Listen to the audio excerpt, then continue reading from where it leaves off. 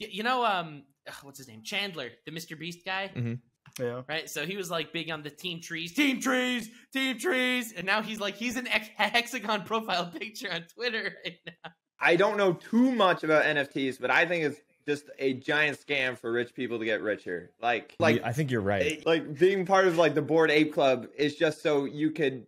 It's just because these celebrities have them, so you want to be like part of their group or something, right? Will you tell me Gwyneth Paltrow didn't buy an ape herself? I'm fucking shocked. The pussy candle, bitch.